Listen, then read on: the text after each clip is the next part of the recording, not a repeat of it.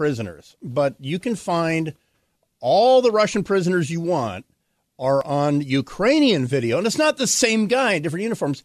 In fact, the newest one I saw this morning was a guy from the central eastern part of far eastern Russia, and he's a Buryat, which is one of the ethnicities in Kazakhstan, and he had no idea.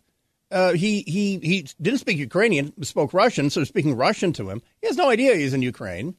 And this is like a really common thing that they don't know where they are. And there was even, I saw a captured battalion executive officer, and he had no idea where he was. But so the General Assembly of the UN, yes, that General Assembly, you know how effective and legendarily effective they are during times of conflict, is going on. And the same Ukrainian ambassador who confronted the Russian ambassador last week, so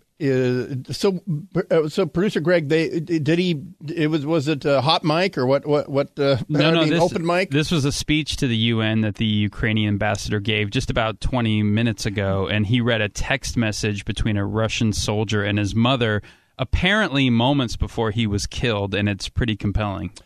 And I forget his name. This is the Ukrainian ambassador. Sergei Kilistisia or something. I'm sure that's the exact. But so I butchered that. Yeah. And by the way, folks, for you to not, if you don't know, the measure to condemn Russia failed in the Security Council a couple of days ago, because why wouldn't it?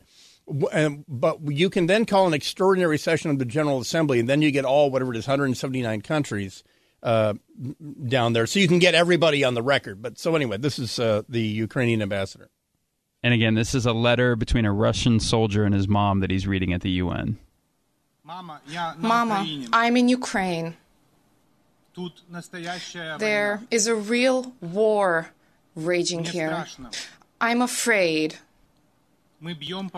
We are bombing all of the cities together, even targeting civilians. We were told that they would welcome us.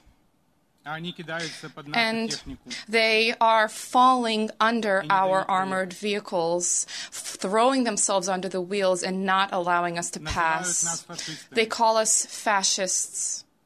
Mama, this is so hard. And this was several moments before he was killed. Yeah, so they had a cell phone. It goes to everything you've been saying for 2.5 weeks. Yeah, they're telling him that, like I said on RT, it's, this is Zelensky, he's a Nazi. But wait, he's Jewish. Whatever, he's a Nazi. The Ukrainians are Nazis. There's mass graves full of ethnic Russians.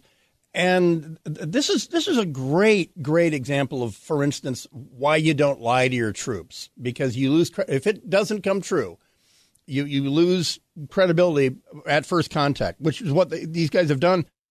A lot of the Russian prisoners in some of the interrogations are volunteering to, hey, if you let me go and give me a rifle, I'll fight for you guys.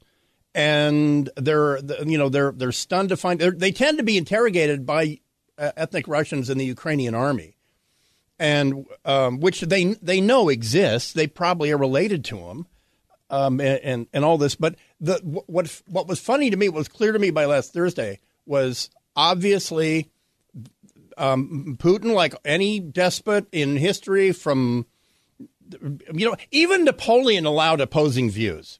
But from that point forward, if you're a despot, if you're Saddam, if you're Hitler, whatever, you don't want to hear opposing plans, opposing views. And Putin is absolutely that guy, because his military people, and he's realizing this, they have failed him badly. They failed to characterize, because he's never been in the army. They failed to characterize or be self-aware enough to say, listen, this is not Stalingrad, 1940. We don't have human waves. We couldn't do that without being to draft everybody in the Soviet Union. We're only in Russia, and we're trying to get a more professional army. So we have these contract guys. They will not rush crazily with a bayonet. This is, they're supposed to be better than this, but we can't promise anything But this might be a tough fight. You need to be ready. Instead, I guarantee they said, our boys will brush them aside without too much of a problem. We'll get an airfield. Once we have an airfield outside of Kiev, we start flying in the heavy junk. We take Kiev. Zelensky probably runs away in a thong and flip-flops and a light coat of oil, screaming, not the face. And then we take Kiev, install your boy, and then all is well. Bob's your uncle, the whole thing. And they said, we promise. This is a massively consequential moment for the world right now, and I would even venture to say in world history. It's quite a moment even for domestic politics. There's word this morning that Biden's team is revising his first State of the Union address to emphasize Russia's invasion of Ukraine. He wanted to use the opportunity originally to talk about his agenda here at home, but I think, Brian, tomorrow night when he gives this speech, you're going to see more bipartisan applause than you've seen maybe for the last 2 decades? Yeah, I agree. I agree. Not since 9/11, but I do think this is sort of sinking into people that what's going to happen by tomorrow night, by the State of the Union address. The Belarusian army is going to be involved right there. There's going to be combat right up against NATO in Poland and Hungary, Romania. And at some point, the Europeans, because it can't be us 3 times in 100 years.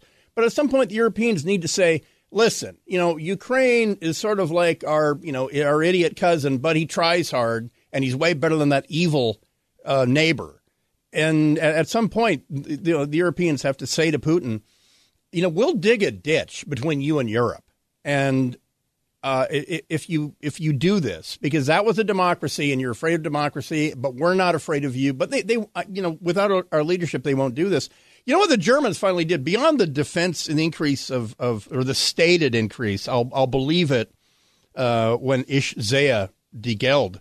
I'll believe a 2% or 4%, whatever they said, but when I see it. But what they are doing is they have gone ahead and they've said, yep, we're going to build a liquid natural gas reception port. Because we have been saying for several years to them, do you understand we can lowball Putin's natural gas that comes via pipeline? We can put it in liquefied form on ships, and we can still lowball him. We can go across the Atlantic with it, tie up in Bordeaux, and it'll still be cheaper than what you're paying. And they've been saying, oh, no, we don't want to, piss him off. And he's very angry. Meanwhile, there's the French next door to Germany. 90%, between 90 and 94% of their electricity, nuclear. And they're looking at the Germans saying, oh, who's the smart guy now? And so Germany's going to have to completely reset unless they're prepared to face this guy down. And unless they're prepared to lose people, then they got to reset their economy. And it has to be an energy-based economy from a reliable ally and former foe. But we are 2-0 against them. So maybe we know what we're doing. Can I make an observation that I think is simultaneously encouraging and discouraging? And that is, we're seeing something happen on the world stage now that hasn't happened maybe even in American history. And that is, some countries are leading the way when America should be the country that's leading the way. In terms of France going nuclear, a nuclear renaissance over there, America needs to be doing that. In terms of leadership and gravitas and looking to, a symbolic figure who can inspire and encourage a nation, Zelensky is taking over that mantle right now in Ukraine. The comedian. It's usually been traditionally American, right? We've been the shining city on the hill. We've been the country to look to as the lead. And so, to me, that's both a good thing and a bad thing happening in real time. Yeah, and what we've seen over the past 2 weeks, where the United States, has been saying, "Hey, listen, we practically have a date that this is going to happen." And Zelensky didn't want his economy to tank, so he said, "Let's not panic." So then it happens, and he was expecting, I think, more leadership out of the United States at the UN and the whole thing. And then instead over the weekend he gets advice to evacuate, and he says, "I need ammunition, not a ride," which is going to go down in history like I have not yet begun to fight or something from John Paul Jones. We'll be back right after this. Not the bassist from Led Zeppelin, the original John Paul Jones. Back in a second, AM 770.